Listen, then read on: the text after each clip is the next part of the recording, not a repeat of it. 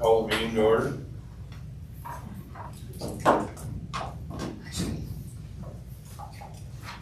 Tom Duster. Here. Scott Holwick. Here. Roger Lang. Here. Renee Davis. Here. Dan Wolford. Here. Ken Houston. Here. Wes Lowry. Here. Kevin Bowden. Here. Hope Bartlett. Here. Chris Huffer. Here. Heather McIntyre is here. And then we have other staff with us, Brian McGill. Here. And Kate Medina. Here. And Becky Doyle. Here. And Councilmember Martin. Yes, here I am. All right. We have a quorum here. Okay, thank you. Let's start with approval of previous month's minutes. Any questions or comments on last month's minutes?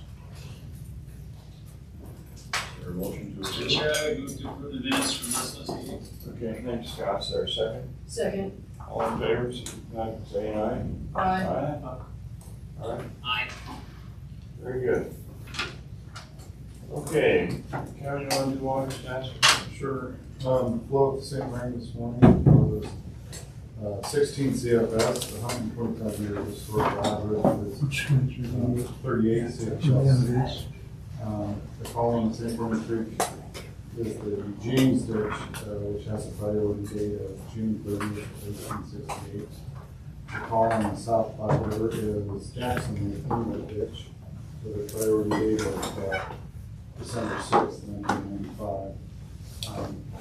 The Alcatraz Reservoir, Button Rock Reserve is full and spilling with approximately 1/10 going over the spillway, which is approximately 16,240 acre feet. Union Reservoir is at an elevation of 24.6 feet or 10,345 acre feet, and that's down approximately 2,420 acre feet per full. Basin reservoirs at the end of September were at 73.7%. Okay, thanks. Questions for Kevin? All right. I'm glad we heard. You want to? Yeah, I'll tee it up. The first thing I wanted to do is, for those who might not have met him before, Dave Hornbacher is down at the end of the table here. He's our director of utilities, all utilities department. Yeah. You want to introduce yourself a little more? Yeah, I could. You could think of me having assumed a role like Dale, but without the parks and the open space part. So it's just all the utilities and public works and so forth and engineering. I just wanted to come in and say hi and again, thank you for all of your time and service here. Very, very important role. And so I'm just going to sit in and just listen and understand better what, how the meetings go. I do have another meeting at 4, so if I leave a little early, it's not because of the meeting at any means. So I just want to call and stop in and say hi. Hello. Congratulations. Yeah, thank you. Big job. Thank you, Dave. Appreciate that. Our special presentation, the board may recall, as we were looking at some of the issues surrounding our cash and lieu last month, a couple questions came up about exactly how we fund the different aspects of our water system. And Becky's Doyle's a strategic integration manager and has some of her folks with her. They are the ones who really kind of help work through all of our financial aspects of the department. And so they're going to give us a presentation on how the different ways we fund. I think that'll help answer a lot of the questions that came up concerning cash and lieu, because cash and lieu really is just part of the overall budgeting system. So we'll turn it over to Brian. Brian's going to give our presentation today and go from there. Okay. Hello, everybody. My name is Brian McGill. I'm the Utility Rate and Analysis Manager with Strategic Integration. And I apologize in advance. We did have a Raven Martin, our rate analyst, originally was going to give this presentation, but she's homesick today. So I'm pinch hitting for her. So it's not going to be as polished as we had hoped it would be, but hopefully I can convey what we're trying to present today. So Did you want to say anything, Becky? Okay. So yeah, as Ken said, we're going to give a presentation on the water utilities finances and an overview of how those are put together. So this first slide is just a fund overview of the different funding sources for the water utility. There are 3 different funds. There's the Water Cash Acquisition Fund, the Water Construction Fund, and then the Water Operating Fund. And so what's inside those bubbles is the revenue sources for the different funds. And then to the far right is what those revenues can actually, what kind of expenditures those revenues can actually cover. So the Water Cash Acquisition Fund, the revenue there is the cash in lieu fee that's paid for by developers. And that fee is just an option for development if they do not have their own water rights that they can bring with them. And that revenue can only be used for expenses associated with increasing the water supply. Then in the Water Construction Fund, that's the revenue generated in that fund is the system development fees, and that's paid for by developers for development and redevelopment within the city. And those fees are to buy into the existing system, the water system that currently exists, and we'll go over the calculation for each of these in just a little bit as well. And then those revenues can only be used for the expansion of the water system. And then the final fund in the water utility is the Water Operating Fund, and that is covered, the revenue there is rates for the most part, and then there's some other miscellaneous type revenues that go in there as well. And then that revenue can be used for all other operating costs. One other note though is the Water Acquisition Fund and the Water Construction Fund. We know that those revenues are not sufficient to cover the entire cost for increasing the water supply and for expanding the water system. So portions of those type of expenses are also built into the the water rates, sorry. Okay, next slide.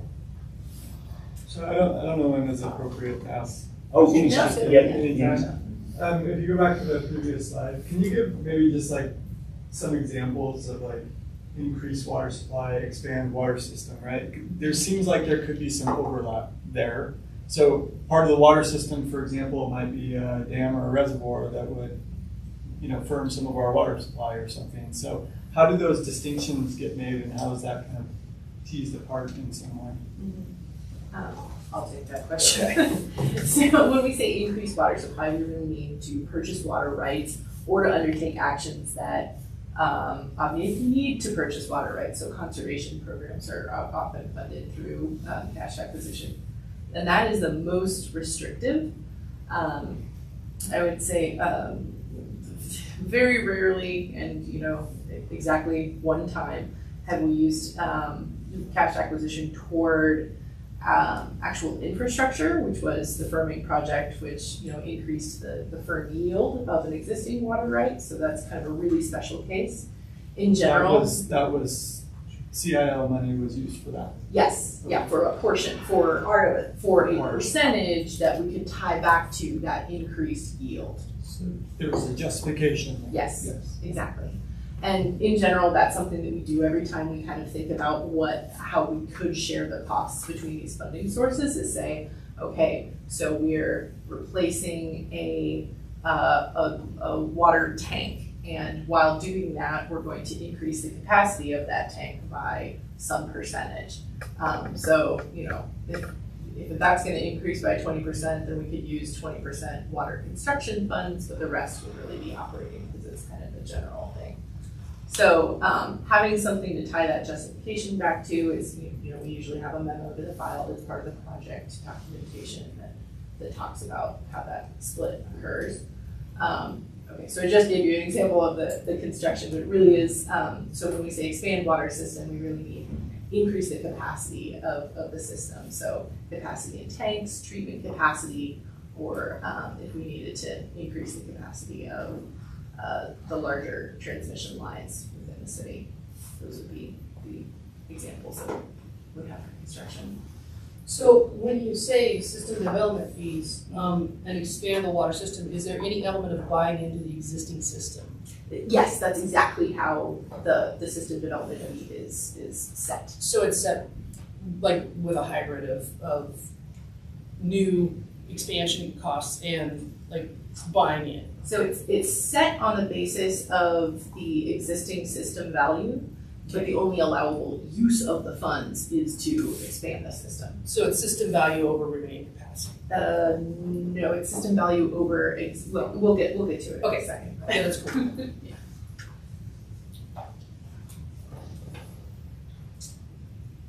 Okay, so now we'll talk about how we set the rates and fees. So really, rate setting process is really a cycle of looking at the plans we have, and then that flows into setting of the rates, which flows into the budget process and the implementation of those plans. And it's really just a cycle of continuing to do that over and over again. And so the business enablement team works with the project managers and engineers to ensure there are funds for plans for projects such as capital improvement projects, but also to cover the operating expenses associated with providing essential water services to the city. And then the rates ensure that sufficient revenue is collected, and each year when we set the budget for the upcoming year, we review the revenue and the cost of providing service to the communities, as well as cost of desired projects, which includes increased costs due to inflation or material costs associated with meeting new state and federal regulations. And then without sufficient budget, projects may not be able to be implemented, and we may need to delay certain projects, such as pipe replacement, which can be costlier in the future, especially if there is a significant event affecting infrastructure. And then also the budget helps to determine which projects can be funded, and also helps plan for the future years as we go through the budget setting process. Next slide. So one of the financial basics is the fund balance. And so a fund balance, each one of those funds that we talked up above on the second slide, they all have their own fund balance. And so to me, the fund balance, kind of like to relate that back to personal finances, is kind of your savings account. And so the way that's calculated is on any given year, if your revenues are in excess of your expenses, your total expenses, operating capital and debt service, then that would be a contribution to your fund balance. But if the expenses are more than the revenues you collect in any given year, then you would actually be using some of that fund balance. Yeah, so that's really plus equals fund balance, right? Because the fund balance doesn't start at zero every budget year. Correct, yeah. And this is true for, so each of the three funds are essentially distinct in this case. And so each one of them have their own revenues, their own expenses that are distinct to that. Correct. Okay, next slide. Okay, so now we'll get into the actual calculations of cash in lieu, system development fee, and the Windy Gap surcharge. So you all are familiar with the calculation of the cash in lieu. And so it's calculated by taking the cost of the parent Windy Gap projects plus the cost of the firming project divided by the firm yield. And that's how the cash in lieu is developed. And then just a couple notes here. Again, the revenue collected through cash in lieu is restricted only to increasing the water supply. And again, it's only a mechanism in the event that the developers are not bringing in their own water rights. Okay, I have a question about this. So back when we were, whatever, we were 18,000 or something, right? This was 3 years ago. I don't know. Basically, about the day I started, whatever that was. About the day I left. Yeah. So which one of these was not? We were basing that 18,000 only on the firming project because it was the most recent of everything. The decision was made that, hey, well, in order to have something firm, we needed the parent project to begin with.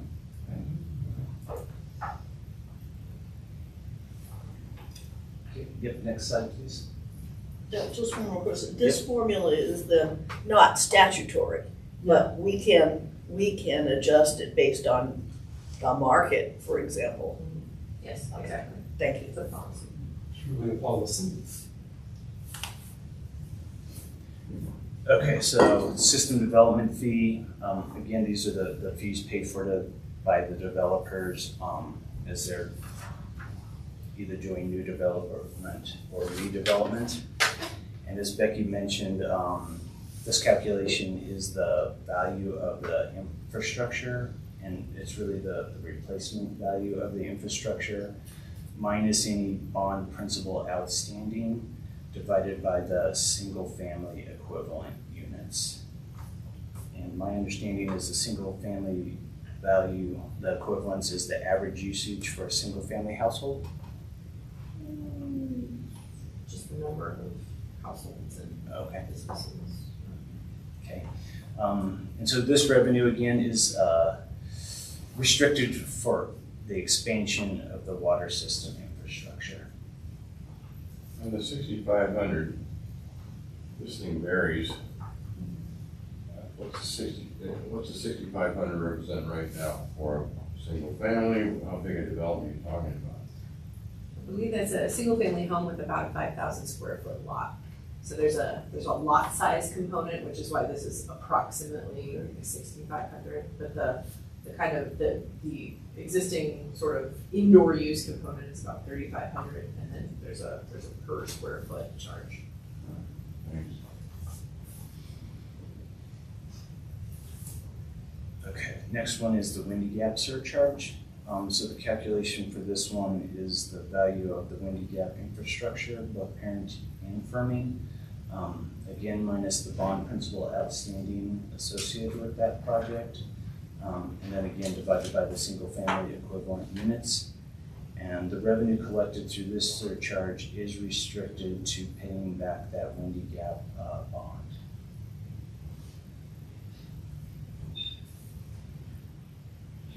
So my big question though is how is this not a double dip? Walk me through it. So A double dip meaning charging twice for the same asset. yes. So the Windy Gap surcharge is really to support payment of our costs for firming our existing water right in the Windy Gap project. This generates on the order of about $300,000 a year, which doesn't quite get to the level of our debt payment for Windy Gap, but it contributes toward it. Okay. So the difference between the Windy Gap surcharge, which is for our share of the infrastructure, and the cash in lieu calculations. The cash in lieu calculation uses some of the same numbers, but it's really thinking about what would be like a new unit of Windy Gap and the cost to get that to a user such as the city. So I think of it as, system development fees, Windy Gap surcharge, like that's for the pipes and the infrastructure. Cash in lieu is for the water that's flowing through them. So it is a little odd that we're using similar costs to get to both of those things, maybe, but it really is for two different things that will make that water useful. So I'm trying to wrap my head around it because I want to get kind of specific. So you're saying that the cash in lieu is for the water rights element, Yes. and that portion of the asset. This Windy Gap surcharge is for some hardware infrastructure. Yeah, Gives it. yeah, Okay. for our share of that Thank you. infrastructure, based on what we have today in the water right. Is it not also though, like thinking kind of future versus past? So isn't cash in lieu about going out and obtaining new Yes. supply if we need it? Yes. And this surcharge is about paying off the bond that we've already paid, or for the money that we've already paid to be participants in this project.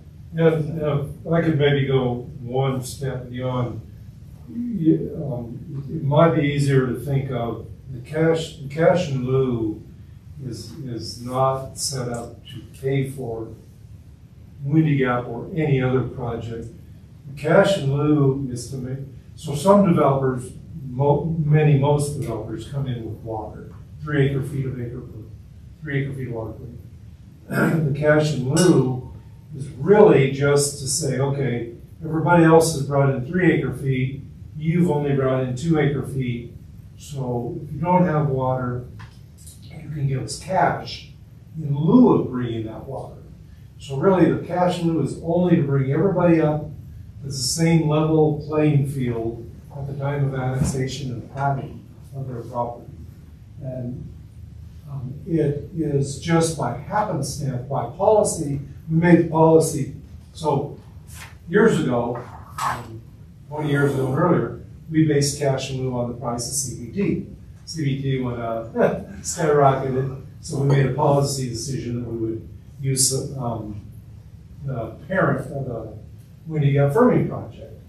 That went along for probably 10 or 15 years, and we decided, well, really, we made a policy decision to use the parent project and the Firming project as a complete water project. That's where the 48,000 comes from. But it's not designed to go out and get you water rights or get water as much as it is designed to keep everybody level. We could go back to CBT water, we could use native basin. It's really a policy decision that happens to be Windy Gap. What that does is it brings everybody to the same level playing field, 3 acre feet per acre of land that you annex and develop in Longmont. Then once you have annexed and developed, then you have the actual cost of buying into the systems. When you get surcharge, again, it happens to be the same as cash in lieu. It is really to help us pay off the bonds. Originally, it was to pay off the bonds of the parent project. Once that got paid off in 2017, we didn't have it, I believe, for 2 years. And then we ended up with more bonds because of the Firming project. So now we, from 2019, I think we'll have 30 years, I believe, or 20 or 30 years. 20 years to pay off that bond. And that surcharge will expire at the end of that 20-year period. So it's really everybody buying into the same system at both levels, but it's much more directed towards a physical component. The surcharge is the Windy Gap project as opposed to the cash in lieu, which we just made the policy decision to use the Windy Gap. And it's an index, it's not directly paying for that. Now, once that cash in lieu comes in, then the city has opportunity to use it for whatever we want. We use it for water conservation, we use it for buying water rights. We will use some of it for paying off the bonds on Windy Gap. Any expenses we have for increased water supply. Whatever we want related to the water system. Yeah. Exactly.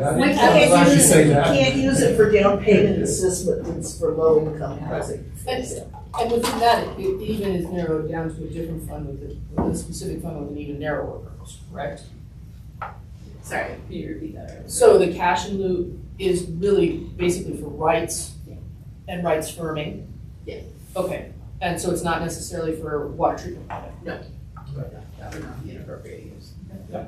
And you can see how the calculation is different, and the surcharge here is on a per household or per equivalent unit basis, whereas looking at the cash in lieu, it's kind of bringing it down to what would a per acre foot look like, trying to establish that market rate. Yeah, and I think Becky makes a really good point. It may help us think, the calculation for cash in lieu is based upon the index of what is, I think, for water worth. I suppose the other two calculations are basically what's the system. When you plug your water line into our system, you get the benefit of a very valuable system. So both of those calculations, when you have surcharge and construction, are based on the value of the system that you plug your pipe into. The citizens have that. It's their system, and you pay for the value of that system. I think the challenge here is that, I mean, it's a good thing. It's not a challenge, but Longmont has been so proactive in thinking about our water needs in the future that it's not like we're in some kind of situation where a new housing development goes up, they pay cash in lieu, and then we say, oh great, finally we have some money and we can go out and buy a water right to feed that housing development or to provide that housing development with water, right? And so it's not, there's like separation in the transactions here, right? And so, for example, I mean, I don't know the answer to this actually. When was the last time that Longmont just went out and bought some water? Ever? I don't remember that discussion ever. We rarely just simply go out and buy a water right. A lot of the water rights we quoted bought more recently have been part of land acquisition. We've acquired land around Union Reservoir, so we bought some water rights around there. Our open space department, of course, when it buys open space, buys water rights, but that stays on the open space. But yeah, and then you know, whenever they can provide historical water rights, they do. Exactly. And so then, but there's just this separation in these transactions, you know, because we are kind of using what is supposed to be kind of almost what I think of in my mind as being kind of like proactive, right? Like going out and getting water to provide to like a housing development. We basically just said, well, we have that water already. And so then you're free to use that cash in lieu for past decisions in a way. And so there's a kind of disconnect in that. It helps a little bit, but keep in mind the bulk of our cash in lieu, at least more recently, went towards paying off Windy Gap Firming project. So that gave us firm water. And I can't remember, Becky, it was $3 or $4 billion of cash in lieu fund? $7 million, okay. So, you know, it probably took us 20 years to get that $7 million for the Windy Gap. We also use it for water conservation. So that's water that now we don't have to put it out somewhere. So we can take that conserved water and use it. Yeah, with respect to Tom's project, or questions rather, I wonder if it doesn't help to get away from the economic principle that we all grew up with of thinking of water as a free good. It hasn't been that for a real long time. And because I think at the bottom of your question, Tom, is, well, why are we charging so much for water we already have?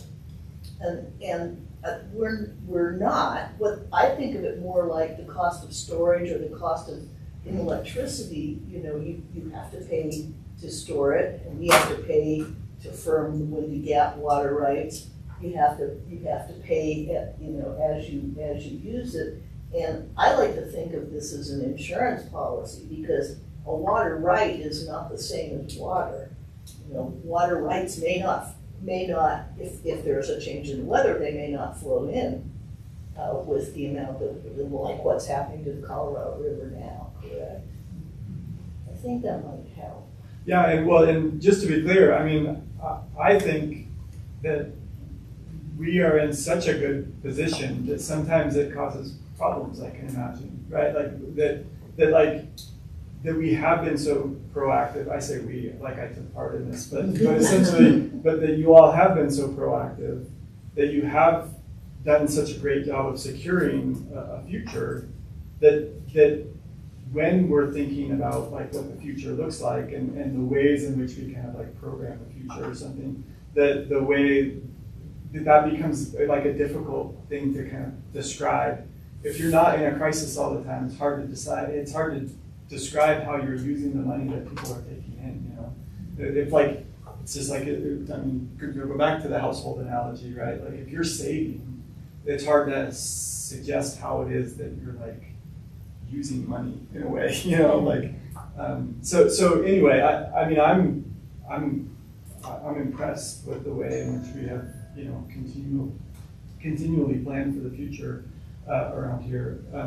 And so I just think that sometimes the marketing or something of that idea, or to kind of get the word out, kind of may need, it's a complicated business, so that means help or something. I hate to keep holding up this discussion, but the last time the public got upset about the way we charge, it was when we changed the Windy Gap surcharge, or the Windy Gap formula, and they were on the opposite side of the discussion. They said, hey, city, you're leaving way too much money on the table here. CBT costs this much, and our fee in lieu is way down here. You guys fix that. So I don't think the public has a problem with us charging developers. I really don't. Okay. Good. Okay. Thank you, Brian. Okay, so how do we spend the revenue that we collect? So this is a representation of an annual water utility budget, and the thing that we just wanted you to focus on was the pie chart, and that 63% of the total expenses go towards operating expenses, 19% go to capital improvement program or projects, and then the remaining 18% goes to debt service. Next slide, please. So then this is, okay. This pie chart is just a further breakdown of the orange slice of the pie from the previous chart. And so you can see that a lot of expenses go towards wages and benefits and some professional contracted services, and then there's just other little slices as well. Next slide. Okay, so then that 18% that goes to debt service, we did just earlier this year make the final payment towards the state revolving fund loan. Then there's also the 2021 revenue bonds, and those were used for treatment and distribution improvements. And then you can see the bottom one is the 2021A revenue bonds, which were for the Windy Gap Firming and Chimney Hollow Reservoir project. Next slide, please. Okay, so how do we do our annual budget? Next slide. So this is a little flow chart of the actual budget process. We start the process by doing a revenue forecast based on the existing rates and the projected numbers of customers and projected consumption for the year. And then we work with leadership and engineers to develop an operating expense budget and also a capital expenditure budget. And then we look to make sure that the forecasted revenues are sufficient to cover those expenditures. And if we need to, we can go back and adjust operating expenses as need be, or if we notice that the revenue is not sufficient to cover the expenditures, then that's when we would undergo a rate study. Next slide, please. Okay. So these are the main drivers for when we go to do our capital planning. Not only do we look at the projected growth in water demands, but there's other things that go into those plans as well. Making sure that we can meet regulatory requirements, make sure that we have funds to take advantage of technological and innovation advances. And then another big piece of it is just looking at the aging infrastructure and making sure we're able to replace that in a timely manner. Next slide, please. Okay, so these are the, as we're working with the project managers and engineers, we create a prioritization matrix. And these are some of the factors that go into that prioritization matrix. And then the percentages are the weighting that we've assigned to each of these different factors. And those factors are asset condition, whether or not we are able to meet regulatory requirements, also trying to reduce risk, and also meet the future capacity needs. And so then we look at this list,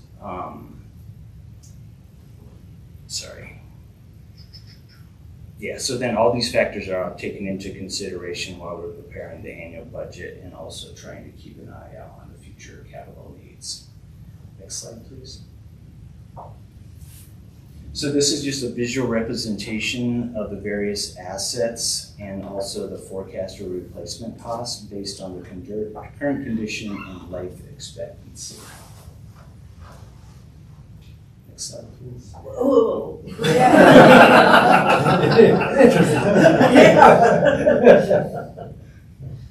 What are the periodic peaks and some Yeah. of presumably those are planning horizon events or something?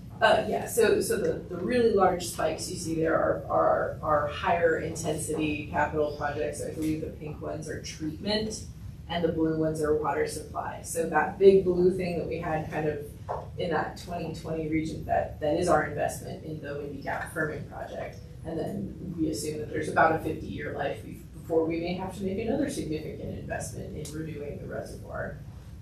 So kind of similarly, those spiky pink things are really about kind of the renewal of treatment assets according to their age, whereas most of the other kind of smaller things, and in particular that wavy blue piece there is really the distribution line and all the age of different pipes coming out according to the pipe type. Yeah, send us all that. Yeah, no, it's too much fun to not take a picture of it, right?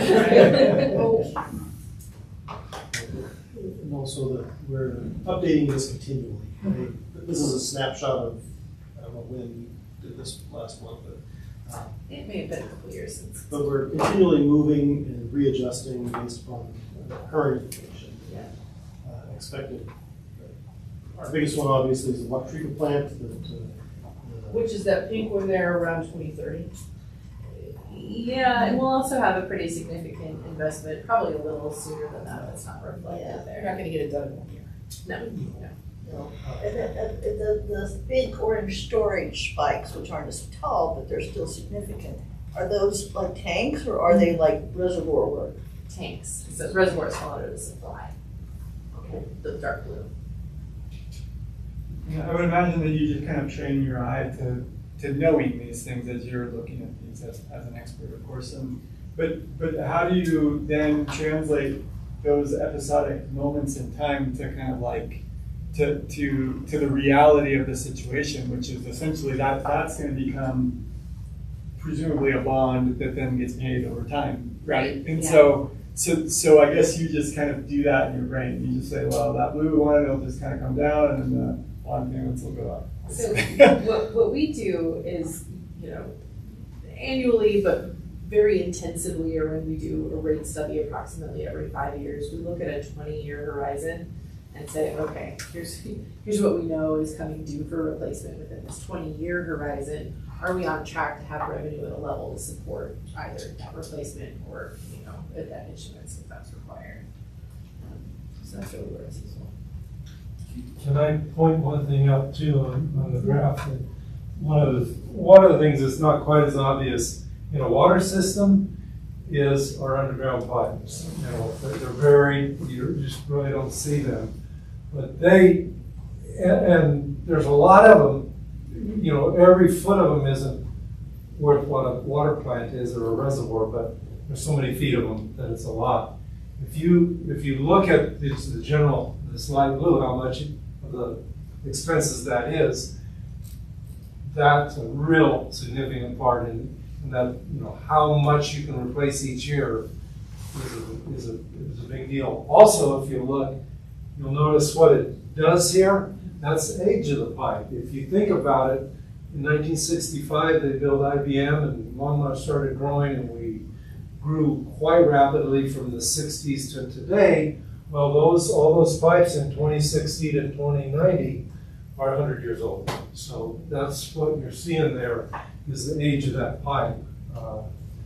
And I hope you don't have to replace it all at once, but that's an interesting part of having a community that didn't grow linearly over a few hundred years, but grew and then, is 100 years from that growth, then you have those pipes come due. That's I think, for me, that was a little interesting. Yeah. And that dotted line there about the annual cost of sustainable ownership, that's really just taking an average of, you know, what should we be investing in the system just to manage the assets that exist today. We're not quite there yet. We're getting there. Say that again. I didn't hear you. Oh, sorry. So annual cost of sustainable ownership Yeah. is really just sort of an average of what do we need to be spending over that whole time period in order to maintain existing assets. Should be a little north of 10 million. So what is the health of our infrastructure? I mean, how would you categorize it? Are we in good shape, average shape? Do we take good care of our existing facilities? We do, I don't know. Chris? I'd say that we're at average right now. Some assets have been maintained better than others. I mean, we have a fairly new water treatment plant in Nelson Flanders, and it is very robust. They spent money over the last few years building the resiliency and redundancy in it. So the water plant is in very good shape. Obviously, our reservoirs and some of our raw water infrastructure, we've been spending money on that as well. I think they're in very good shape. Historically, and maybe it's kind of shown in that graph there too, we have not put as much time, money, and effort into our distribution system. So it is not failing by any means, but it is coming due. When I see huge water main breaks in Denver, I don't get too concerned, but I wonder about, I don't see many of those here in Longmont, actually, which is a good thing. Fortunately, we've had few, not too many, but they do happen. Just a week or so ago, there was one on 9th Avenue that our crews were very responsive to, and were able to get it all put back together in less than a day. So most of them don't disrupt distribution, and they don't disrupt daily life, so they don't become very obvious, I guess. We don't have very many large lines like Denver does. We do have some. And if we had a break on one of those, it would be catastrophic, and we'd hear about it. But we have cathodic protection on all of our steel lines that are larger. We have monitoring on all of them as well. So it's very well maintained, but like I said, and as Ken mentioned, they were put in a while ago. Everything has a life cycle to it. So. Thank you. It'll be good to be dead in 2070.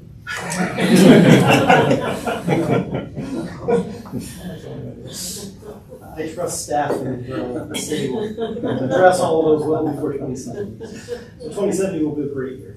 I hope so. Okay. These are just some key financial metrics that we also take into consideration as going through the budget process. There's the reserve or cash on hand, as well as the debt service coverage and the debt to capital ratio, which is an important metric considered when we are seeking new bonds for capital improvement projects. Is it really going up, or is that just a picture? AI just picked up. Okay, next slide. Cash reserve policy. So a cash reserve policy is important to have in place because revenue for the water utility can vary from year to year based on if it's a wet or dry year. So in the wetter years, obviously the revenue's down because people aren't watering as much. However, the real cost can stay very constant from year to year because we still have to operate the system as usual. Some of the costs do fluctuate based on how much is used, but for the most part, that expense stays level from year to year as opposed to the revenue, which can fluctuate. And so having that healthy, that reserve policy then allows you to dip down into that fund balance in those years where you have less revenue. And it just helps to ensure the health of the water utility through those highs and lows. Next slide, please. Okay, so then we're going to end the presentation again by just giving that fund overview of the three funds, what those revenues are that go into each of those funds, and then the restricted expenditure types for those three different funds as well. This is just a repeat of the first slide, just in a little different format. think that wraps up our presentation. Questions? I do have a question. So for the system, I'm gonna call it system development charges, but you call it system development fee. You're gonna have assets in there, right? And that's where your other water rights assets are? No, I don't believe that there are water rights assets in that calculation at all. Because we the city own more assets than Simple and Windy Gap. Correct, yeah, and all of that is removed from that because the cost, well, first of all, our water rights are the single biggest asset that the city owns, full stop. Yeah. And everybody's contribution to that, to our water rights portfolio, is covered by the raw water requirement. So either providing that historic water, other water rights that we accept, or paying cash in lieu. So we don't charge again for the water rights because it all comes in that raw water requirement. And the city is looking for ways to incentivize behavior from residents, from developers, from industry, all of that. Oh, the first thing we go to is the connect fees of various sorts for various utilities, and water is right up there in the front of the line. How do we do the calculation where we decide whether a fee waiver, which is a terribly valuable thing, is going to be too expensive for operational costs if we offer it? And how do we project the uptake rate on it? Because, you know, it might be a little expense or it might be a big expense depending on how many waivers we end up giving. This is a great question and relevant. So as we've been thinking about fee waivers, so Jimmy on Brian's team has been doing some projections on what we think, you know, based on our goals for affordable and attainable housing units, how many units that we think are going to come in at that level, and sort of doing some stress testing. Like, okay, if everybody comes in at an attainable level, and we have zero revenue from system development fees. Well, I mean, but we have to. Yeah, I know. we have to set the kind of the bumpers on it, right? And you know, Brian talked a little bit about how neither the cash in lieu nor the system development fees can fully fund at either of those sort of permissible areas. So we're always going to sort of depend on rates to make up the difference.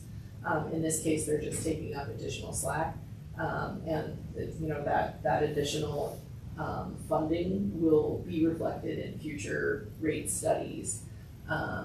You know, depending on the number of fee waivers, will depend on what that additional rate increase has to be to support them. And so in some ways, this is borrowing from the public.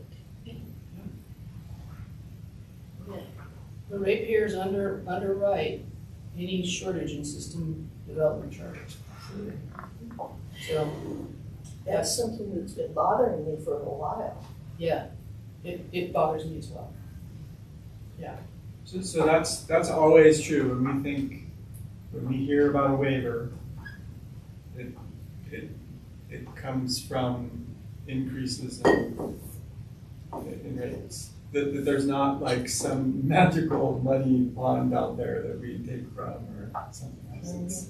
No, you know, the whole concept of you know, the enterprise, right? And having that utility that's, well, we're only charging what it costs to provide the service, so we don't have extra. That was the next question. Yeah, there's I had. there's no profit that it digs into. Well, I guess that's what I mean though, is like there's no slight padding to build up a fund that perhaps, I mean, obviously we just talked about the 3 funds and it wasn't included in one of these, right? But like, there's not some small amount of padding that goes into building up some small amount of additional pool of money that then some of that comes from. So there are the cash reserves that Brian talked about, and we have some really specific reserve policies that dictate what we keep in that fund. It's a policy decision also about, if we were to maybe require higher reserves, for that purpose, as well as, kind of the existing uses. Becky, I will say that at one point in time, community housing was I'd say they were backfilling it with CDBG funding, right? That Or affordable housing fund. Or affordable housing fund. But I don't know that all those monies are available any longer. So, yeah, any offset of any of these fees are directly related to the utility itself. Future rates. And that brings up another point when talking about rates, one of the big pieces you need to talk about and think about is the affordability of the rates for folks already in the community, like keeping your rates appropriate and low, given good service. If we want good water, we want those pipes replaced. But, having folks in the community that might have affordability issues, and those affordability issues can be measured different ways, and some of the measurements are scary. I'm not as familiar with Longmont's, but, and so I really don't like offloading fee waiver costs to ratepayers, because ratepayers sometimes have affordability issues too. Well, a third of our ratepayers have affordability issues. It's a bigger piece than you think. Yeah, we have good programs that are all free or nearly free to help our ratepayers reduce their consumption, which helps with their individual affordability issues. But of course, they're voluntary. We're also fortunate to be able to offer the Longmont Cares program for income qualified households. That was the next thing on my mouth. Thank you for saying that. And because of something else, I was just wondering how, am I blowing the schedule here? I thought we'd take just a minute and ask Dan and Scott if they have any questions at all. Good idea. Any questions, guys? I'm good. Scott? That was a really nice presentation, thank you. I didn't have any questions on it, you guys had some good ones. I'm all good too, thanks. Okay, all right. Anyway, where were we? Oh, just wondering how we how we fund the CARES fund, because that's another thing. The enterprise should be kicking in something for the CARES rebate. Yes, it is. Each of the enterprises that has a rebate, it's funded through the rates. In the case of water, okay, this is how much magic money there is. Ready? We assume a very small percentage of our usage is really at that very, very top tier of, we have the 4 tiers in the rate. Only about 1% of our usage comes in at that 25,000 gallon level. And when we project revenue from that, we don't want to see usage there. We think that is excessive use in single family homes. So when we project the revenue from that usage, we project that it's coming in at the next lowest tier. So we're funding the rebates with the additional, with the difference in revenue between where it really is charged and what we projected it when we are thinking about our long term. So it's those profligate users that are funding this because they should. But how do you take into account when we have rainy years like this year? Do we not have as many people in that tier then? Yes, I would expect that we're not going to have very much use in that tier at all. Yeah, we're pretty low on revenue currently. Any other questions? Good presentation. Appreciate your time. Really good presentation. Thank you very much. Yeah. This helped a lot.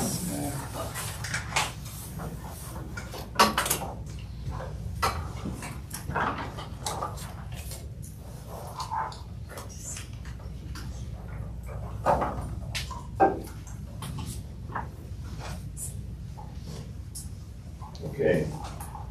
Any other agenda revisions? I have none. I just have one, what we included in your packet, we included the legislative principles, and we didn't get the most updated, and that's on me. The difference, I can point out the two differences. It was from, in that very first guiding water principle, now it just speaks to support policies. These are changes that you all recommended last year. It used to say support water policies, and it was asked to make it just policies, so we strike water. And then the other one was in item number 5. We added the word environmental, and that was at your guys' direction. So this reflects those two that didn't get in the one we. So those are the two changes we have for you now. Okay, let's see the development activity. So what the board has in front of them is 5 different items, one of which requires an action. I'll go through that one first. The first one is the village at Spring Valley final plat. It's a 3.27 acre parcel up along 66 and Sundance Drive. It's part of some land that was annexed back in 1995. All the historic water rights were transferred at the time of annexation. After that application, it had a 0.55 acre foot. I'm going to have to leave now for my next meeting, but it was a pleasure just meeting you briefly today, and great presentation and amazing questions. So thank you. I'll be back at some of the other meetings too. Good. Yes. So Village at Spring Valley final plat will be in compliance with the city's well water requirement policy upon satisfaction of 1.799 deficit at the time of final plat approval. Additionally, just for your own information, what's being proposed on this roughly 3 acre site is 28 single family attached residential units. And so this is the one we're looking for board action on. If you have any questions, I can try to answer for you.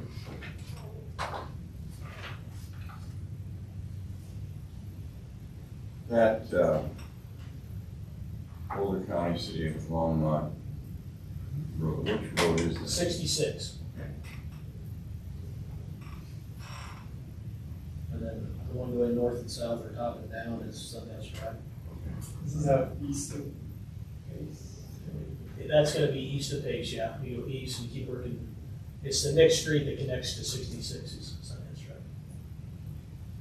It's kind of where, to the left of that box, that golf course's maintenance facility. So just looking for recommendation on that, and then I'll move to the others. Any questions? Anybody want to make a motion?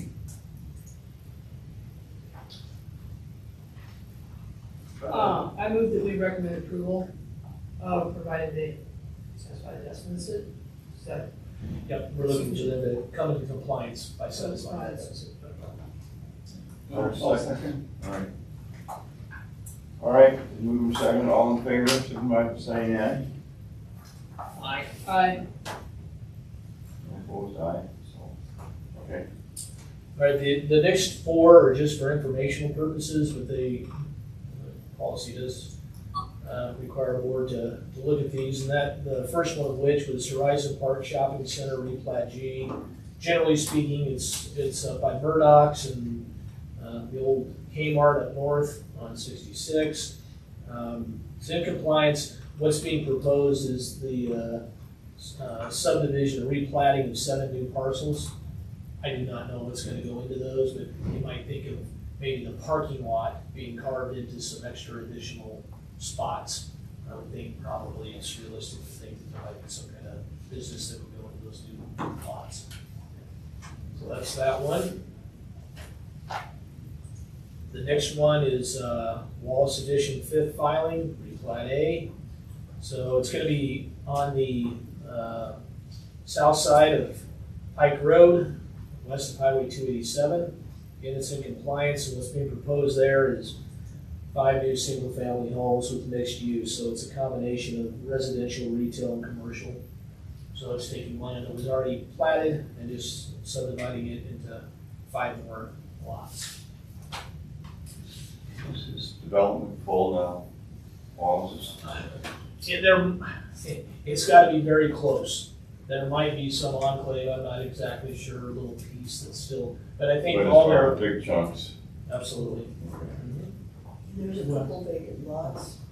But that's, if you're counting the apartment building that's right next to this. Yeah, so they're, at any time, they could re-subdivide it, and that's what you're gonna see, most likely is replatting, where they took a larger lot and subdivided it into maybe smaller lots or something like that.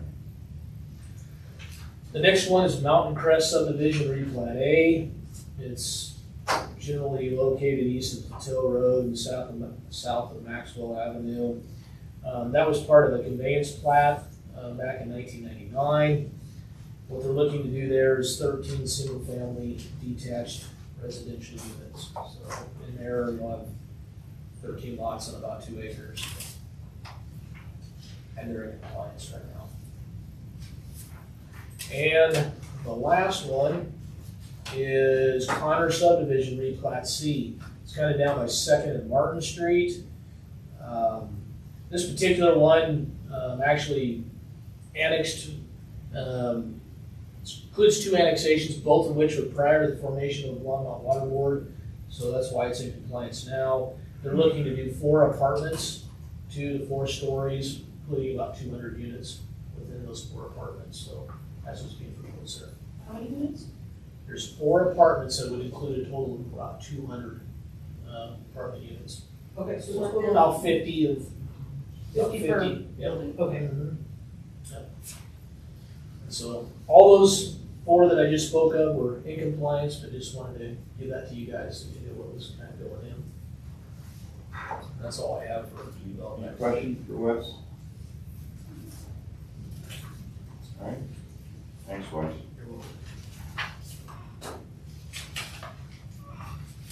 General business, can you talk to that a little bit? Yeah, we have before you today the 2024 legislative guiding water principles that we approve each year. These, once water board has approved them, they're forwarded to council along with the city's broader broader legislative principles.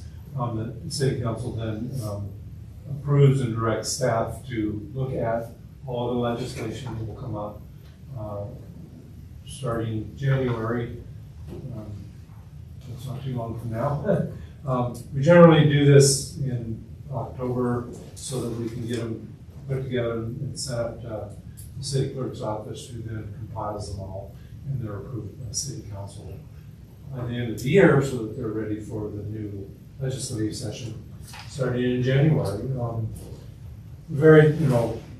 Water board's reviewed this every year for quite some time, but wanted to give you another shot at looking at them, and if there's any additions or revisions you would like, we'd be happy to have those before we forward them on.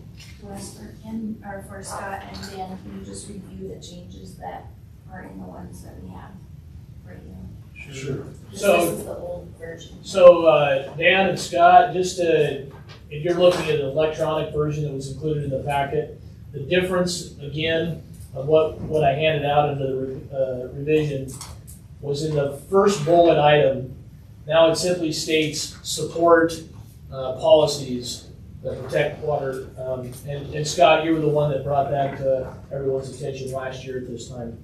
And the second one was in item number 5, where now we talk about including, we have a number of listed, but it also additionally includes environmental. So we're supporting appropriate coordination of municipal water use with agriculture, recreation. We've now added environmental and open space. So broaden that particular one. Those are the 2 differences in what you're seeing on the electronic version right now.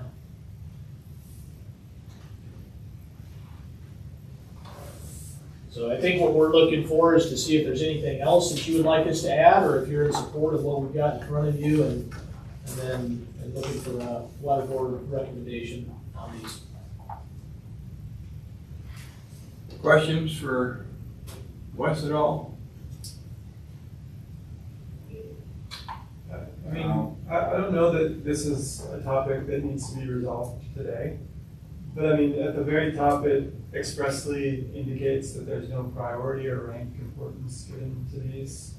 Of course, you know, the legislative world is all about priority, right? I mean, there's limited, if we had unlimited budgets, of course we wouldn't have to prioritize anything, but we have limitations. And so I'm curious, just from a long-term perspective, whether there is any interest in thinking about kind of priority or importance. Of course, that's just, I mean, now all of a sudden we've become, I don't know, as divided or something as a legislative body might be or something. And so, this certainly is sufficient to me, of course, but I'm just curious about whether there would be any benefit in attempting to rank, for lack of a better word, these types of priorities.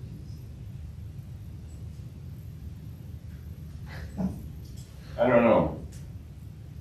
I think you start ranking and,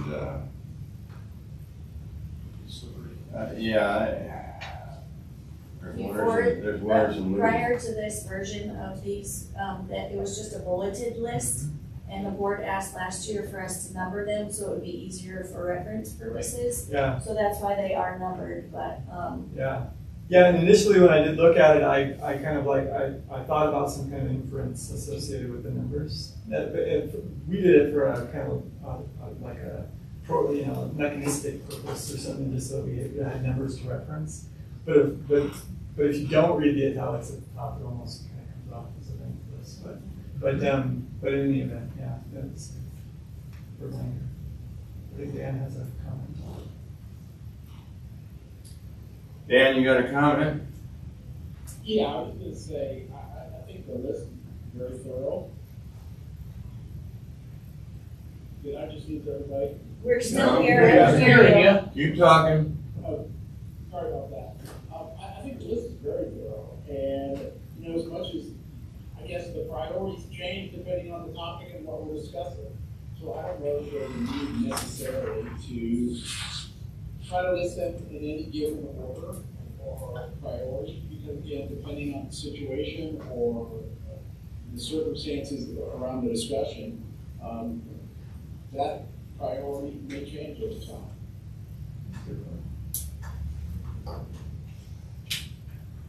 Marcia, you were going to say something? I was asking permission to say something. Well, you can go right ahead and start talking, Marcia. We're all waiting. Okay, I'm 21.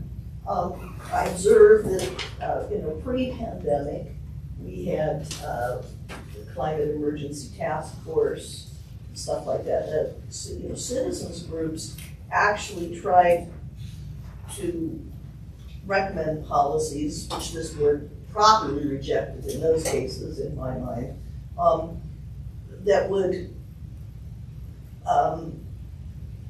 try to create policies that stood in the way of our ability to develop municipal water sources. Now I think the political climate has changed enough that post-pandemic, we're probably not going to get any citizen initiatives to do that for a while. But I would wonder if there are times when the board itself, in order to adopt humane policies, might want to do that. So, for example, if we had a massive West Slope water crisis, would the board say we're taking more than our share? Because that was the presumption that the environmental faction had back in 2018 and 2019. It wasn't really true, but could be true. If the predicted drought from the environmental models ever comes along, worse than the one that we're historically have been in. So, do we need to think about that wording? Do we need to somehow give the board and the city a pass to, what am I so trying to say, not be grabby, you know? Consider not only the welfare of this municipality, but also the general welfare of the state. I'm asking. I mean, there are a few in here that kind of cover that type of thing. I mean, that we could point to if that was an interest. I mean, so 18, for example, future water supply solutions must benefit both the area of origin and the area of use. So presuming that West Slope water is coming, eastward.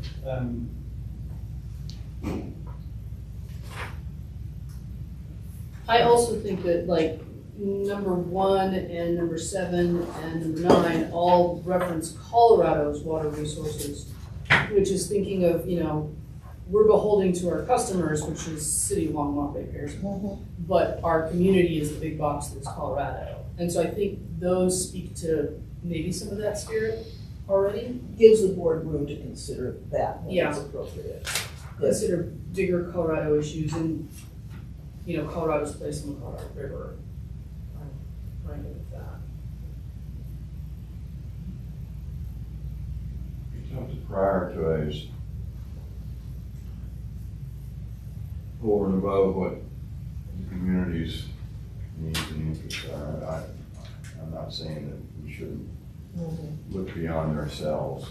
Well, certainly, so far, the community has cooperated with our efforts to make the behavior improvement plan. So, it hasn't come up. Well, Tom, back to your comments. I'm kind of comfortable with the way it's laid out. I hear what you're saying.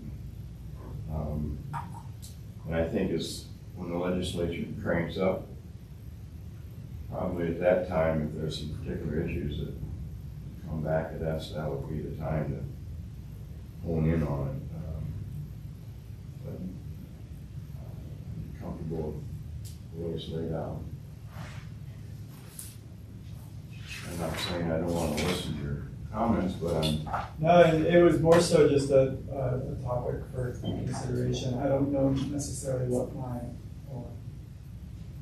thoughts would be on the subject, to be honest. The risk that, I like these, kind of guiding principles. The problem that I always have with them is that you just stack so many on top of each other that suddenly they become less meaningful because it says everything. It says we want to provide everyone with everything and not everybody should be happy, right? And the danger in that then is that it also says nothing, right? And so I don't know that we're at that point, but I'm sure that somebody for any issue could find one of these principles that would cover them for any account, right? And so then then we become beholden to the interpreter of the principles, So that was my only concern. Again, I'm not necessarily advocating in one direction or another. Hey Heather, it's Scott, and I didn't want to interrupt the flow. I've got to check off here. I've got to jump on a different call in 2 minutes. I didn't have any specific concerns. We looked at these pretty hard last year, and I acknowledge the conversation that's gone on, and there's some good thoughts in there, but I wasn't necessarily favorable to seeking to modify these at this particular time. okay, Scott. Any other comments?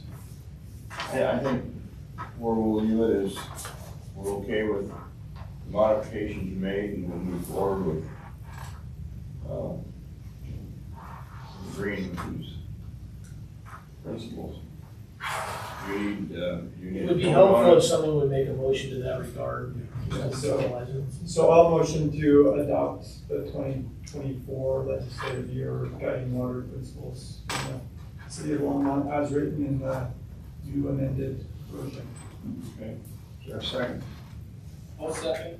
All right, moving second, all in favor, signify by saying aye. All right. Very good. Okay, items from staff. Wes?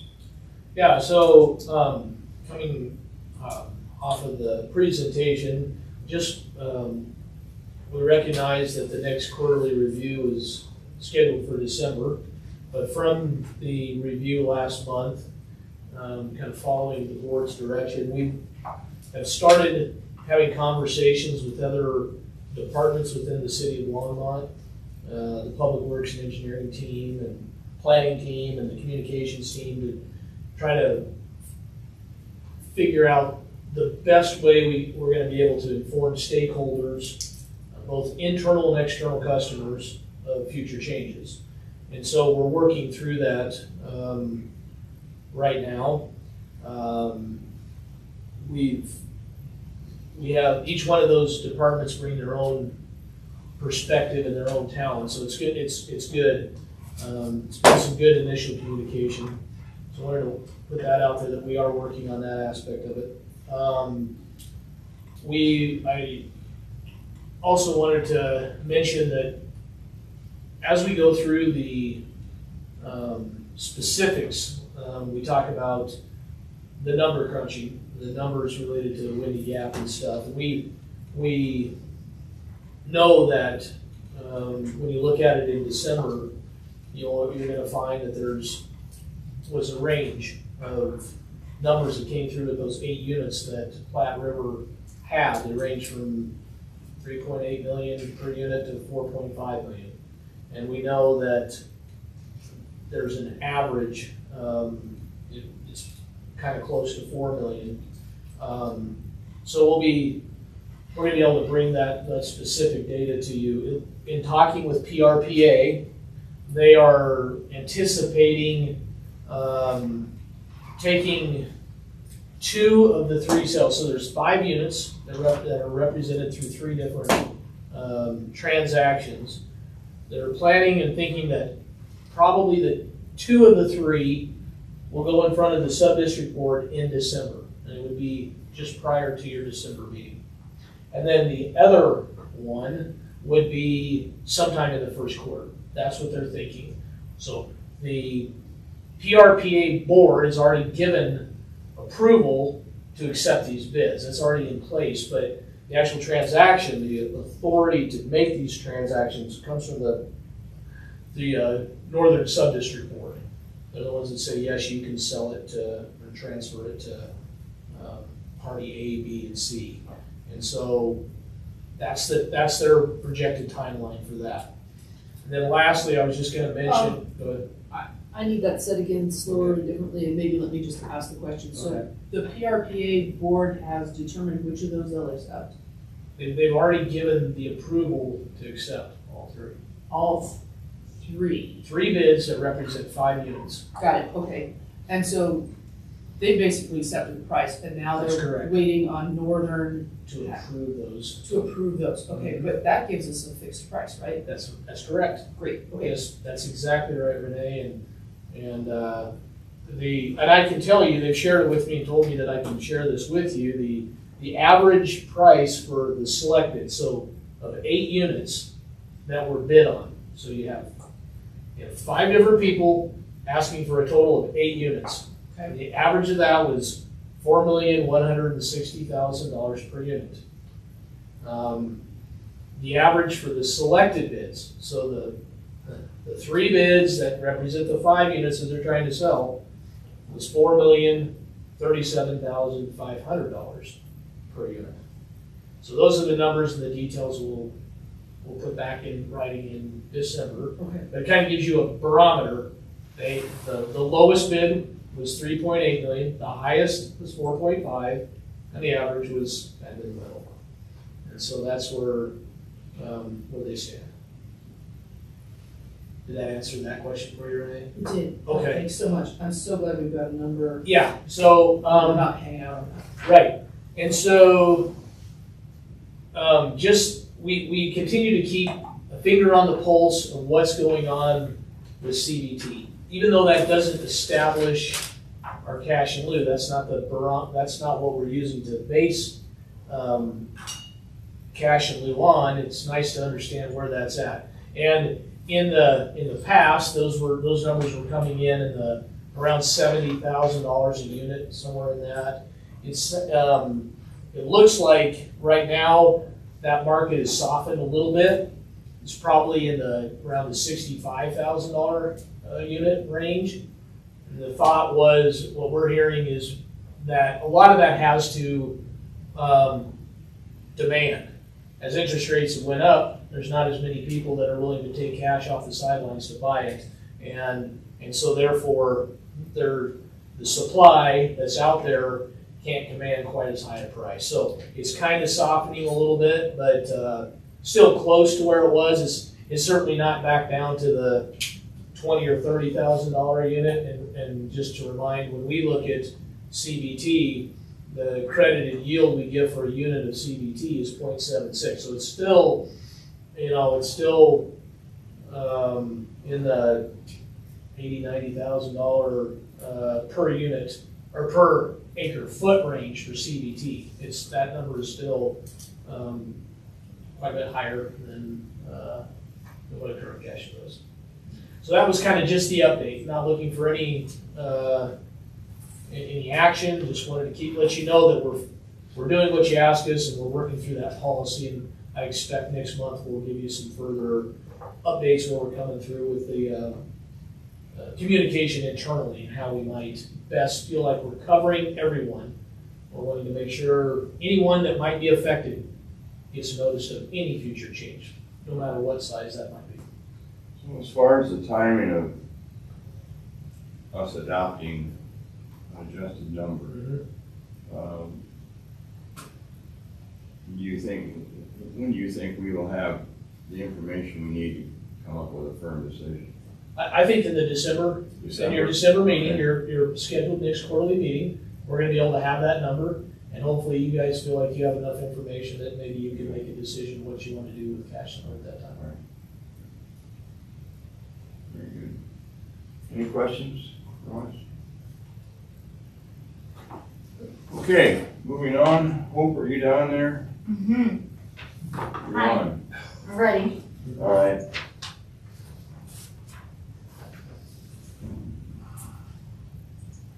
All right, so since the last time we met, we did our Kensington Park Grass to Garden project. So just as a brief reminder, this was a turf transition project that we identified with the help of Art and Public Places. We received Colorado Water Conservation and state funding to do this project. And Art and Public Places helped us identify this site at Kensington Park because there's a mosaic there that's being damaged by water hitting it and the mowers and weed whackers and all those types of things. So Art and Public Places was going to remove the grass anyways, and so we thought, what a good example of a project to be cross-departmental and put in some xeric native flowers. So we worked with Northern Water and Denver Botanic Gardens to create xeric native planting garden. And then we engaged the community throughout the whole process. So we did a lot of community engagement. We had events on site so that they could be a part of the design process. They got to choose what kinds of plants they wanted to see, what they wanted the gardens to look like.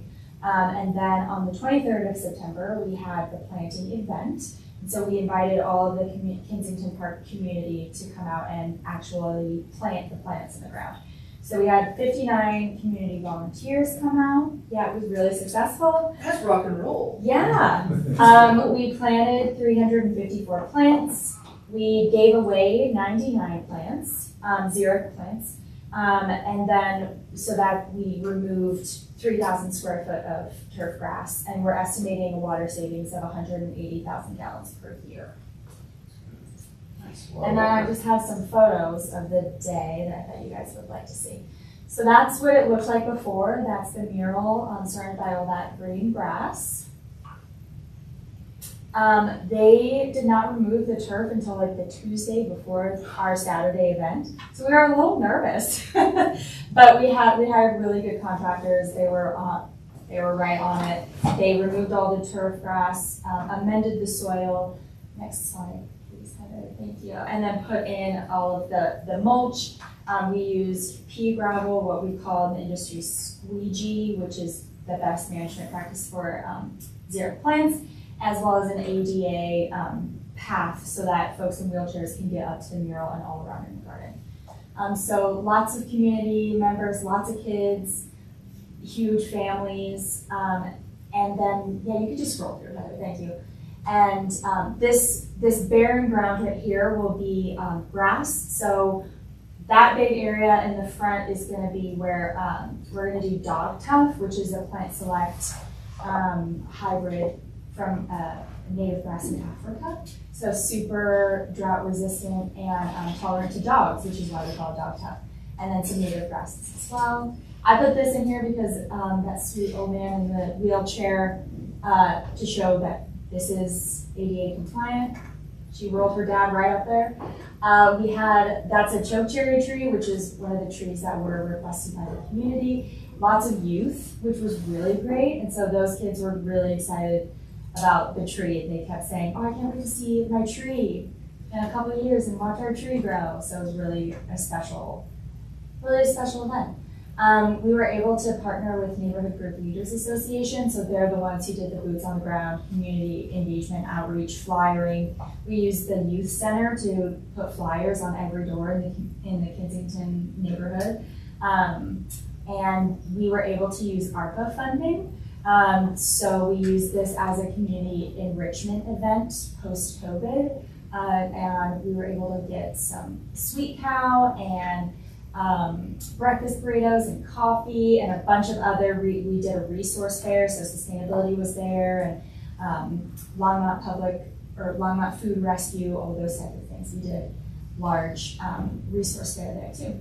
And that's what it will look like when it's all grown and established. We're thinking it'll be about 3 years, and so right now, with each passing year with xeric gardens, the water use decreases significantly. So this first year, we won't see huge water savings, but then we'll increase. And then after our 3rd year, we're expecting to not irrigate at all.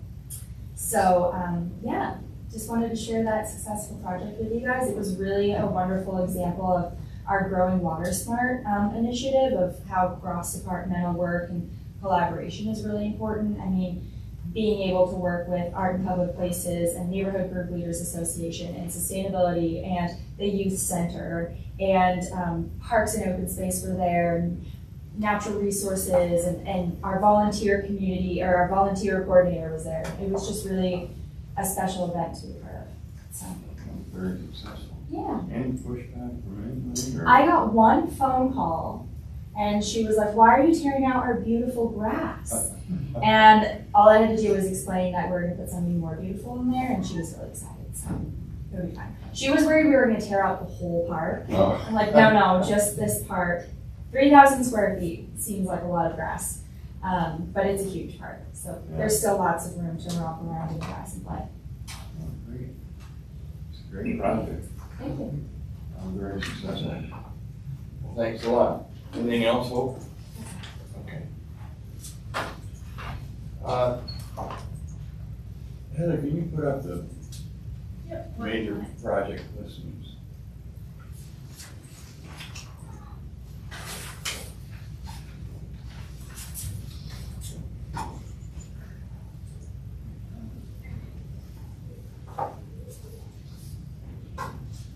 Anybody have any comments on the way this is laid out?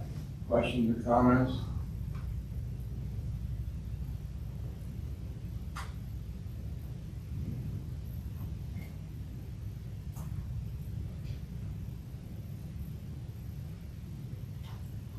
All right. Shannon, any comments on it? No. All right. Any informational items or Well, just the correspondence? stuff that was included in the packet. Okay, Yep. all right. Items tentatively scheduled for future meetings. Is there anything else that we need to bring forward? Anything else for the good of the cause? Not, we'll adjourn.